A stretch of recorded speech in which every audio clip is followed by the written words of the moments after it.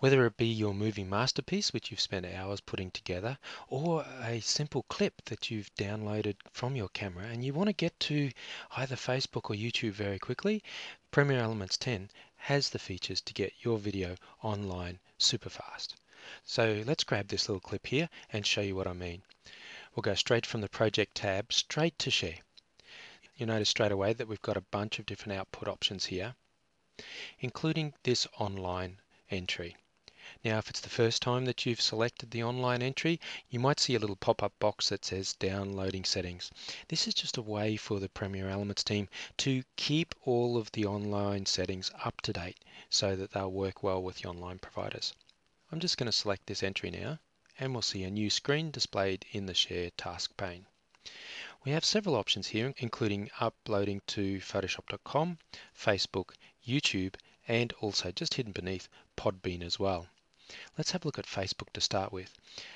If we select Facebook, underneath the Facebook entry, we have a panel which shows some information and also the ability to select a couple of different presets. One is HD or high definition, the other one is SD or standard definition. So if we select HD, you'll notice that the file type we're using is H.264 and the frame size is 1280 by 720 pixels. If we select SD, you'll see that the frame size drops down. This will mean that the file size will be smaller as well. You see with SD the file size is 5.63, whereas if we go to HD the file size is 6.73 megabytes. So depending on your upload speed from your computer, you may want to select the SD version in order to get a smaller file and to get your videos up online quicker. So let's select that now, and I'll click the Share Work Area bar only so that we are just uploading this section. Click Next. We'll go through to an authorization section. This enables us to authorize Premiere Elements to upload directly to our Facebook account. And you can see here for Premiere Elements 10 that we get to keep this authorization alive for up to 24 hours, which means if you've got a range of clips and images that you want to upload to your Facebook account, you can do so without having to go through the authorization process time and time again. It will remain active for 24 hours. So let's just click Authorize and see what we have to do. Immediately our web browser opens and we get this Request for Permission screen appearing. Here we get the option to allow or don't allow. Now if you're not already logged in, you can see my photoshopelements.net account is logged in here. If you're not already logged into Facebook, well then you may have to log in first before you get this authorization screen. I'm just going to click Allow now, and you can see that we can now close this window and go back into Premiere Elements and click Complete Authorization. And now we're linked through to our Facebook account. Remember, we don't have to continue to do this if we want to upload more videos in this particular session. So let's just call this Quick Cars.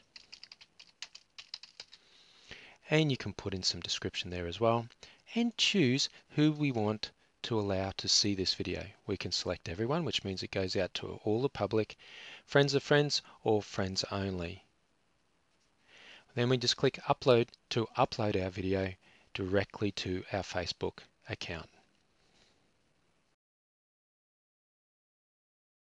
Once the video has been rendered and uploaded to Facebook, you'll now see a confirmation screen to say that the sharing process is now complete. You'll also be able to see a web address for you to go directly to the video that you've now uploaded. And there's the video ready to play. Also on the same pane, we have the ability to send an email with this web address to all our friends so that they too can view the video as well. So that's Facebook. Let's click Done at that point and go back to the online options, and this time let's select YouTube.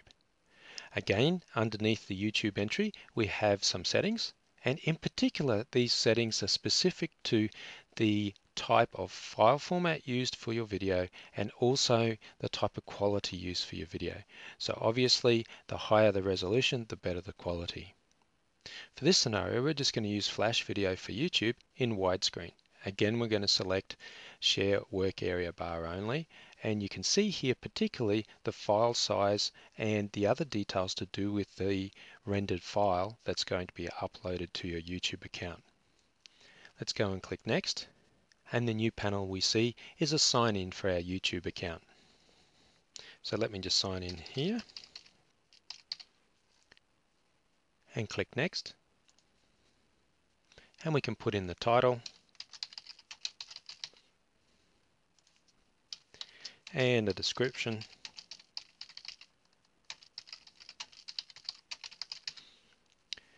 any key tags that we want to enter, and the category that we want to use. So it could just be travel and events.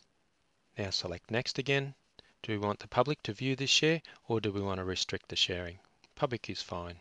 So we'll click share, and it goes through rendering the video and then uploading the video to YouTube. Once the rendering and uploading process is completed, you'll again see a completion screen and a web address for you to click on to take you directly to your new YouTube video, as well as the send an email option.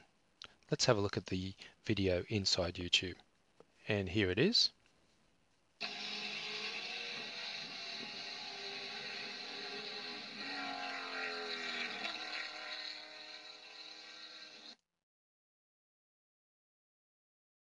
So now, not only can you create your videos and your movies inside Premiere Elements, but you can also upload them very quickly to Facebook and YouTube.